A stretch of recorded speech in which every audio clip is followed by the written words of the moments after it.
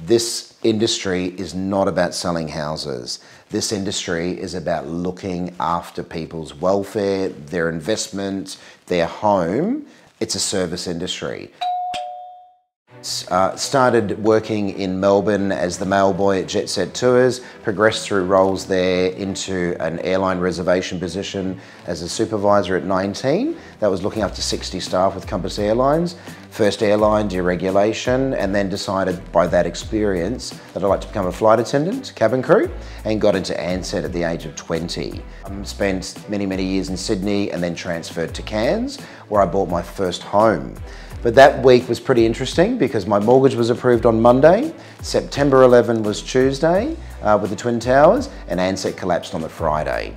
So I was 4 days in with my approval on my mortgage to get my first home. Naturally, being a homeowner and having to pay for that mortgage, I had to get a job, and a random opportunity came up by virtue of a few different events, and I ended up moving and living in East Timor for a year, then moving into a role working for the Qatar royal family. I was invited to work on board their aircraft as a VIP flight attendant.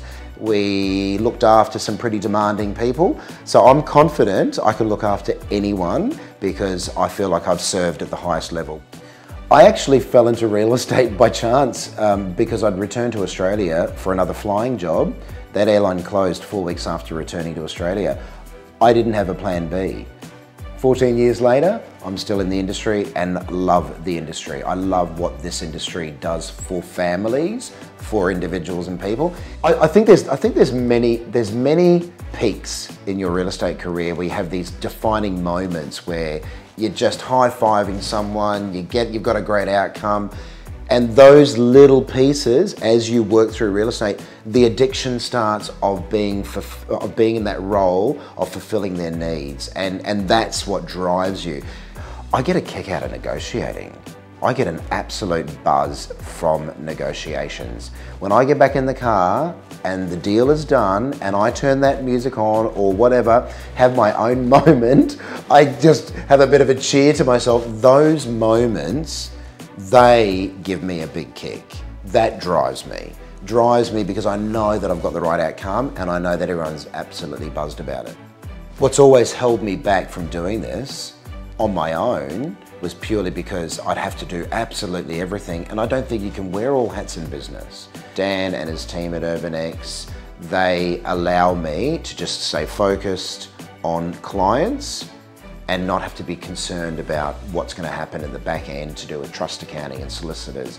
They provide those services, which is incredibly important, but I'm not good at it. They're better at it, and it's good to have sounding boards. That's really good. I like to have a laugh with clients. I like to keep it real. I'm sitting in their kitchen. I'm sitting at their dining table. They're feeding the kids. It's 7:30 at night. We're making big decisions. They might offer me a glass of wine. That's always nice. You're there to get the job done.